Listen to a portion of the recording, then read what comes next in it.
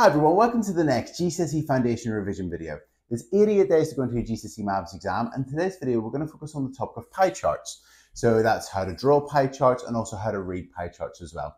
It's very important whenever you're doing pie chart questions that you've got the right equipment, so you're going to need your protractor. Some students like the 180-degree protractors, and that's the one that I would have used a lot in school, that 180-degree protractor whenever you're doing pie charts. But also I found that the 360-degree one can be quite useful for pie charts as well. I really like those 360-degree protractors for bearings.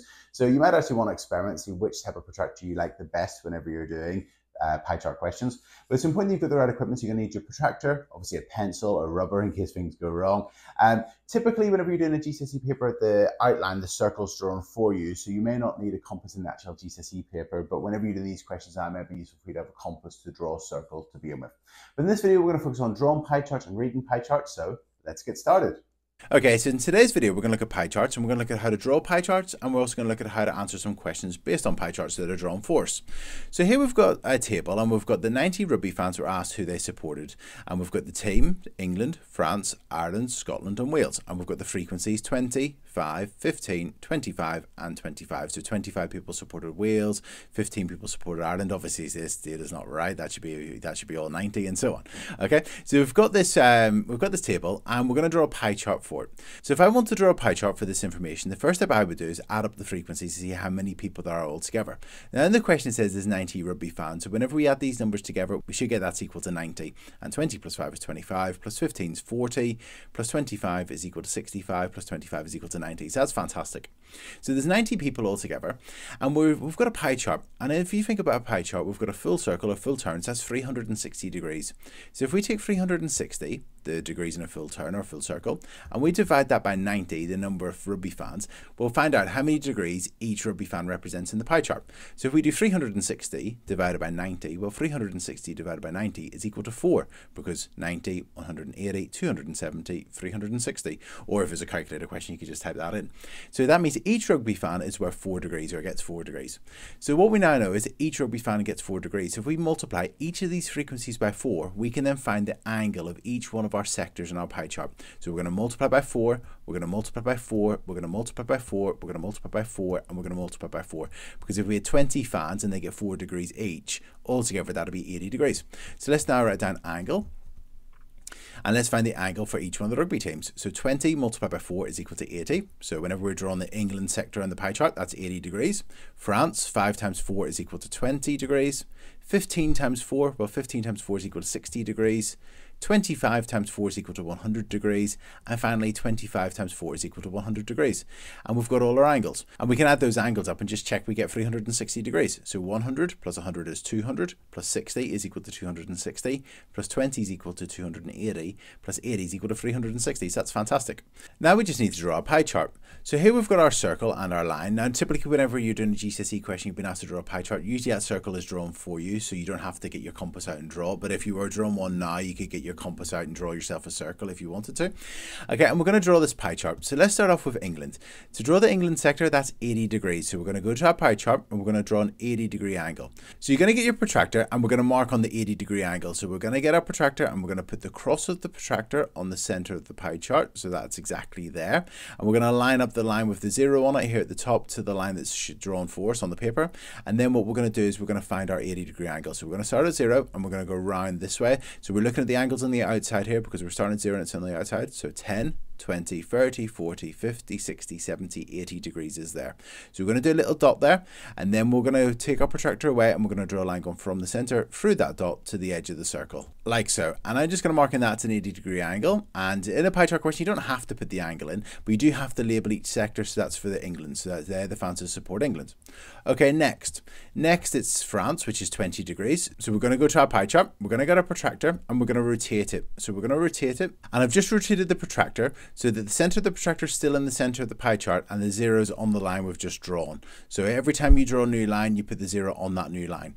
So we've drawn that line, we're going to put the 0 on there, and we're going to measure 20 degrees. So 10 degrees, 20 degrees, that'll be there. So that's going to be the sector for the French fans. So let's remove our protractor again.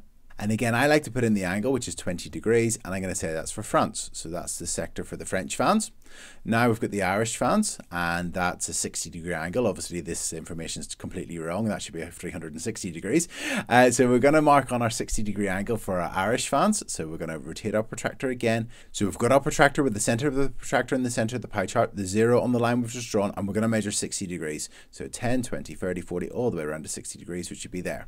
And now again, we're going to move our protractor and mark on that line. And again, I like to put in what the angle is, that's 60 degrees. But that might be quite useful later on if we were to do a question and we might want to look at the fraction of the fans who support Ireland and so on. And that angle is quite useful to have there. And then that's for Ireland. Next, we've got the Scottish fans, which is 100 degrees, and the Welsh fans, who are 100 degrees as well. So let's put those on. So again, we've got the center of the protractor on the center of the pie chart. We've got the 0 on the line we've just drawn, and we're going to go round to 100 degrees. Then again, that's on the outside, so 10, 20, 30, 40, all the way around to 90, the right angle, and then another 10, because obviously that's an obtuse angle. So it's going to go past the 90 degrees. And then we're going to move our protractor away a second, and we're going to draw a line there. And that's for the Scottish fans. So I'm going to put in the 100-degree angle that we've just drawn. Again, you don't need to do that. I just like to do it. And I'm going to write Scotland.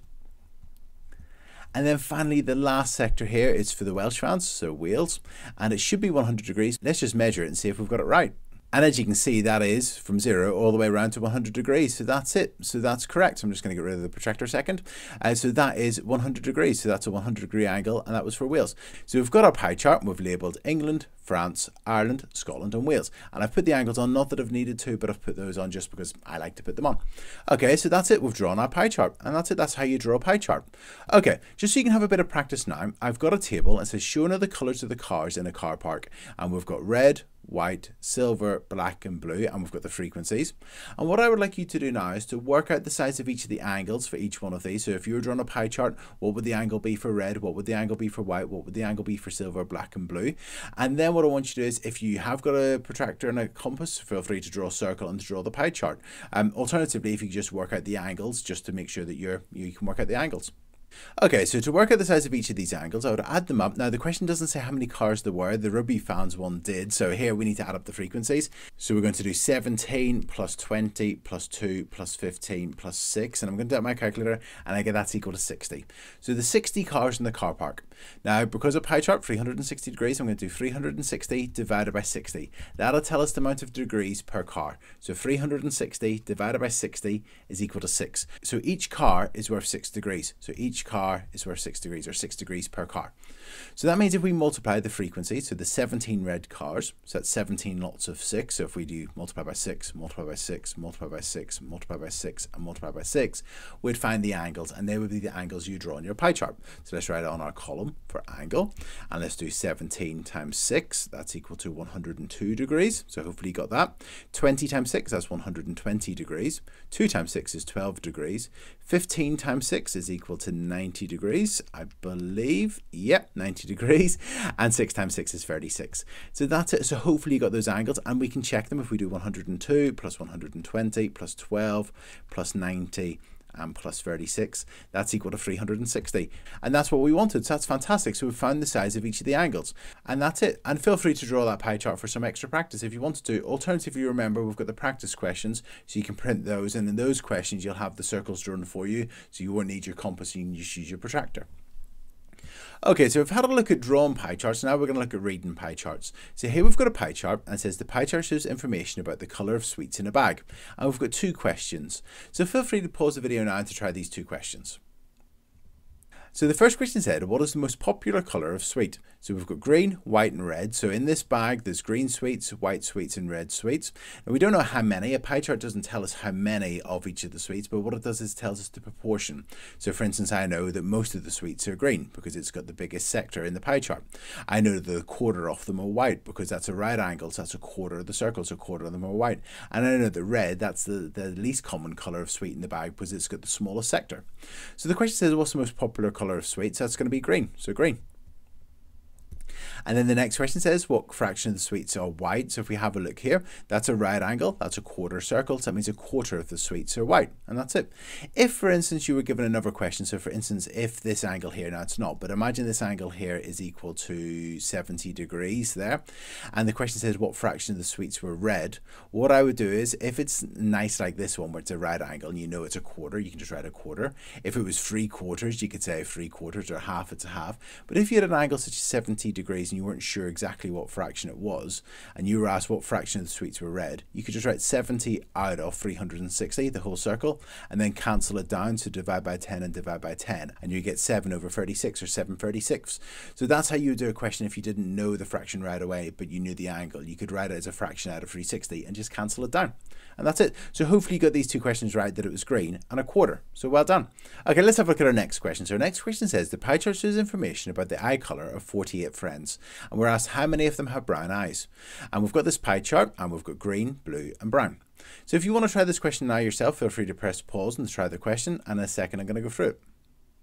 Okay, now just actually, before I go through it, I'm going to give you a hint. So if you actually just want a hint, this is a hint. So for green, we know that's a quarter.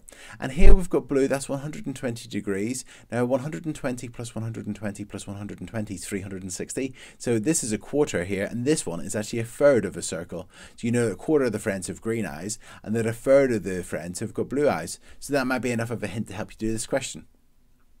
Okay, so let's have a look at now doing the question. So if I want to do this question, well, green, we know that's a quarter, so I'm just going to write a quarter there. And blue, this is a third, because 120 plus 120 plus 120 is equal to 360. So that's a third. If you didn't know that that's a third straight away, you could write it as a fraction, so 120 over 360. You could cancel this down, dividing both of them by 10, would give us 12 over 36. They're both in the 12 times table, so we could divide both of them by 12, and we get that's equal to a third. So if you cancel this down, you get a third. So that means that a third of the friends have got blue eyes.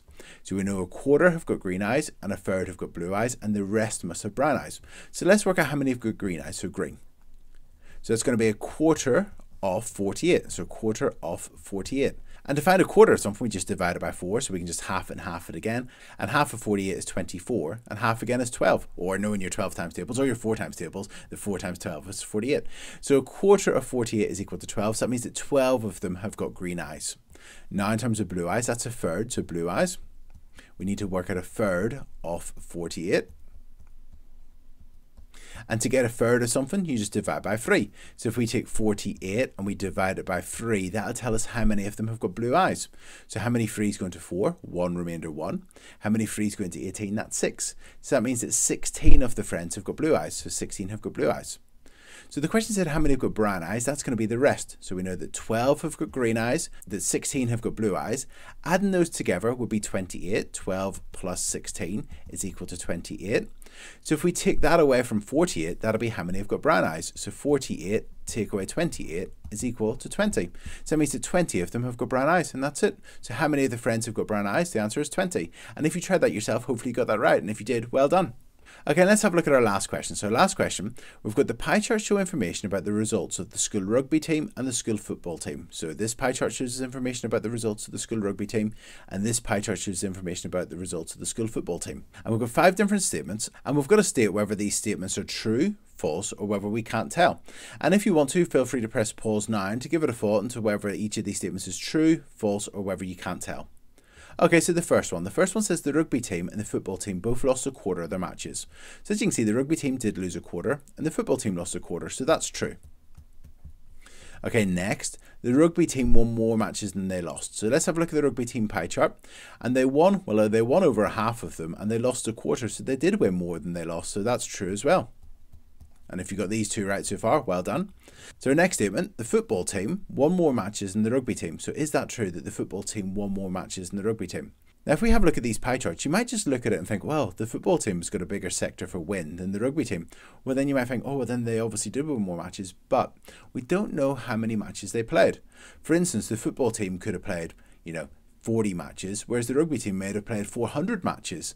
And obviously, if you've got over a half of 400 matches, because that's over a half, that's going to be bigger than whatever this is off the 40 matches.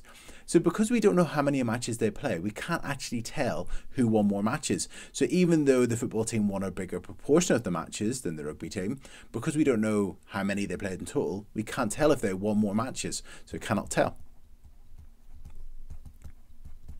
Okay, the next statement. The next statement says the rugby team drew a larger proportion of their matches than the football team.